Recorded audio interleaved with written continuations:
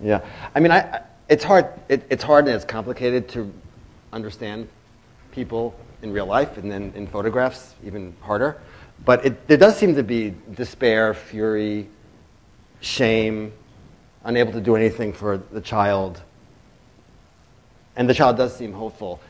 When I look at this, part of what I find very powerful is that I feel drawn, because of the cropping and because of the swaddling of the grayish claws and the darkness inside, I go immediately to the parent's eyes, and then the parent's eyes take me over the little kid's head, and then I look at the kid's eyes looking hopefully, and it starts to feel like it's a narrative or a story, and there's lots of movement and energy in it that's incredibly sad. So in that way, it's quite powerful as art, I think. Last slide.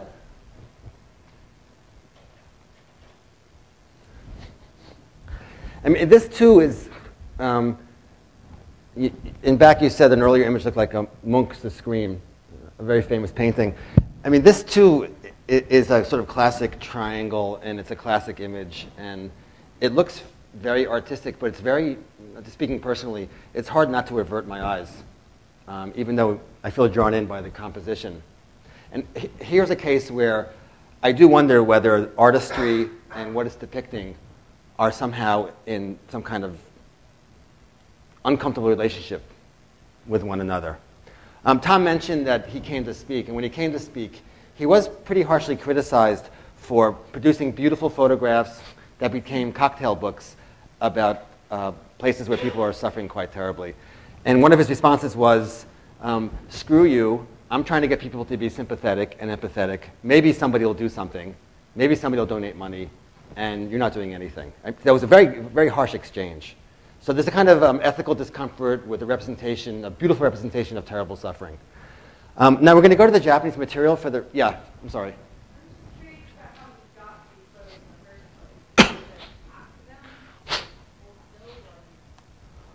It's a great question, and thinking about it makes you remember that there's this first world guy with his equipment in this situation.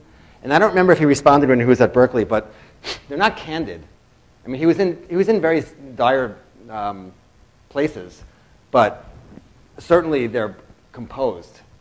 And I mean, maybe posed is too strong a word, but he lingered for a long time over the people and framed them artistically, and then later cropped them artistically.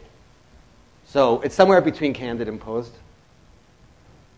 Any more comments about this? Down in the front row? No? Okay, now we're done with the slides. We're going to go to the Japanese material.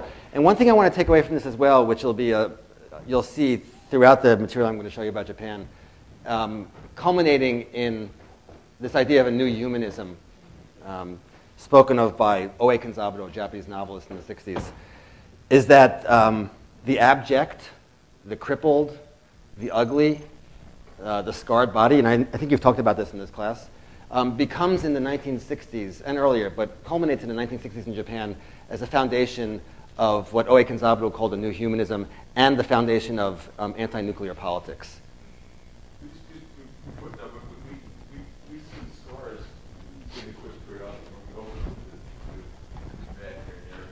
I think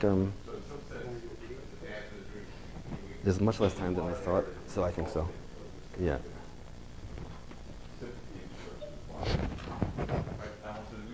We haven't done any of this material, but we've thought about that. Isabel's writing a paper on some of these images and people's working on. Okay, great. Well, you'll see. The first clip is from a videotape produced by what's called the Peace Museum in Hiroshima. You haven't talked about the A-bomb at all, right? The atomic bomb was dropped under the auspices of Harry Truman on Hiroshima, August 6, 1945, approximately. See, now people start writing notes, right? See, we never do this in literature classes. Approximately 200,000 people, maybe a fewer, died instantaneously like that. People's skin melted off. There were children who were born later, in years to come in next generations with deformities. So the effects were longer lasting. The city was completely leveled in a flash. And when Japanese writers and people talk about it, what they find distinctive about it seems to be that it's just a flash. There's no build-up at all. August 9th, another bomb was dropped on Nagasaki. 120,000 odd people died. I don't mean odd people, I mean about 120,000 people died. To put this number in, I'm sure some odd people died too. To put this number in perspective, one night in Tokyo during a bombing raid, 80,000 people died. So the significance Hiroshima has in the imagination of the Japanese and perhaps the world is not just tied to the numbers. It's tied to the instantaneousness of it. It's tied to it being the first nuclear bomb. And it's tied to this feeling that this could be the signal of the possible annihilation of the world. So this first clip is from a videotape produced by the Peace Museum in Hiroshima. And it has to do with photography and photography as testimony and the way in which the Japanese anyway talk about destruction on their bodies as representing their response. Okay. It's about 6 minutes long.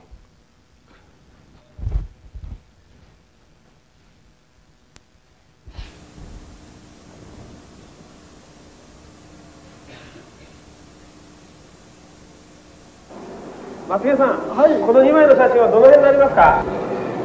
ちょうどその辺りですよね。この辺りですよ。どの辺ですか？この電車道のちょうど向こうぐらいの電車線路のもうちょっと向こう、それ焼け跡出てるね、川上に至るところにこの焼け跡、大きな焼け跡ができてね、はい、火がもうずるむけですよね。ずるむけですから火が破れて、その火がそのボロ色のように、それはそのあまりにもかわいそうと言いますかね。自分の継承に比べてからもうここにおる人はどのようなその死ぬのか生きるかのもう状態でしょう。それカメラを向けるのはもうどういうまあ残酷ですよね。もうそれでもやはりもう30分ぐらいしてからやっとの思いでこれをもう一枚写したわけなんですけどね。それが5枚のうち一番最初のこの写真だ、はい、そうなんです。でその後2枚目にまあ、これを取ってからすぐ少し近づいて、まあ、これを写したんですけどね、まあ、これで見ますとその火のやるとがよく分かるはずなんですね。ここに火が垂れ下がってるわけなんですよね。やっぱり服しか見えないんですけど、これが皮膚ですか？これが皮膚ですね。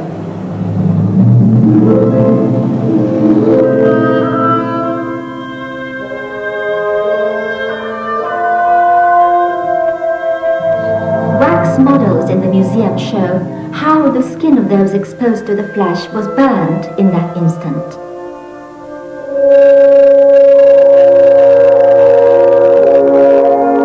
These pieces of skin are part of the skin that was hanging from the end of a burned arm. This skin is from the left hand of Noriaki Tejima, a first-year student of junior high school. The largest piece was from his palm. His mother cut it from his hand with scissors as a keepsake. The thumbnail also came off and hung with the skin. The rumor spread that anyone suffering from bad burns would die if they drank water. Noriaki was given nothing to drink. All night he sucked the liquid that oozed from the tips of his burned fingers.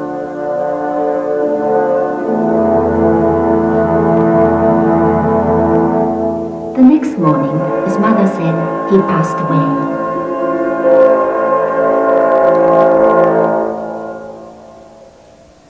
One woman who saw this photograph of casualties taken at Miyuki Bridge came forward to say that she recognized herself among them.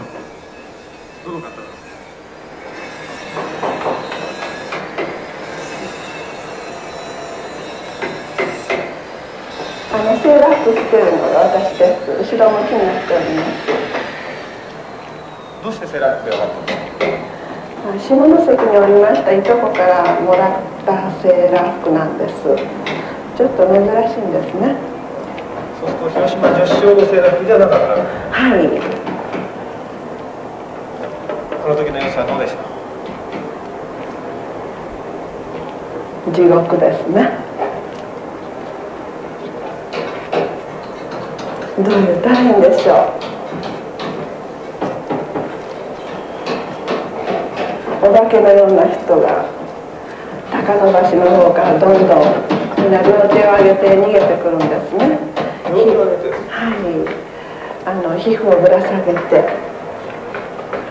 こうやりましてね、ここからみんな皮膚がぶら下がってるんですね。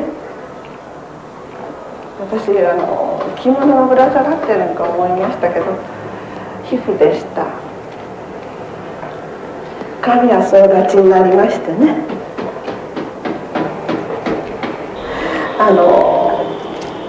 自分の子供さんだと思うんですけど、もうちょっと黒焦げのような感じ私受けましたけど、もう物も言わないんですけどね、抱いて私たちの目の前でぐるぐる叫んで揺り起こすようにして「起きてちょうだい」言って泣き叫んでおられました。揺り起こしておられるような様子でしたけどね、もう全然物言いませんでしたね、その赤ちゃんは。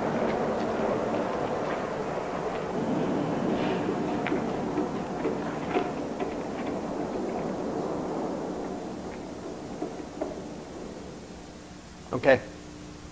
When one mother saw this photograph, Is that too loud? No. Yeah. Why do you think she was walking with her back to the camera? Any guess? Yeah. I mean, you never find out in the film, but my guess, given the context, is that her face was burned and she didn't want it to be shown. Any responses to what you saw here? You saw here a different... I couldn't hear this now. What were those pieces in the museum? Fingernails and skin that were... And this is something we're thinking about. The museum decided to preserve pieces of fingernails and skin. Later in the movie, the director himself shows how his nails grew out black and very long, and he has the camera observe them. Late for school. Oh, stop, sorry.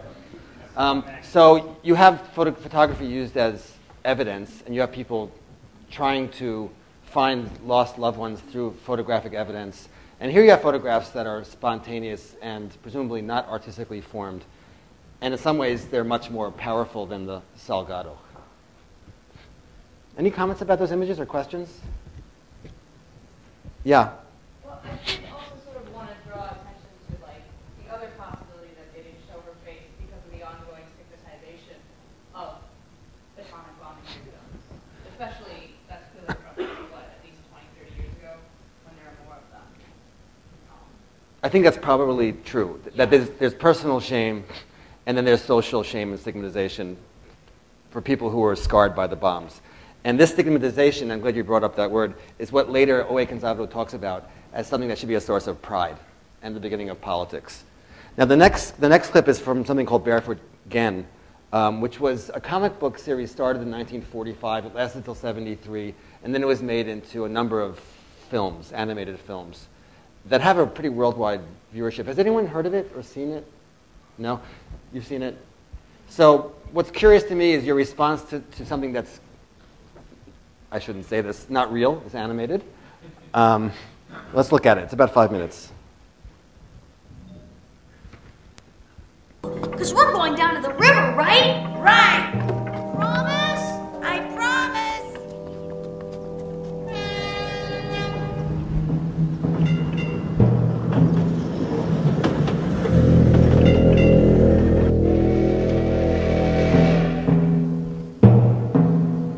Father, Eiko, you won't believe this. What is it? Good heavens. Look at all the ants. Where are they coming from? I've never seen so many. I wonder why.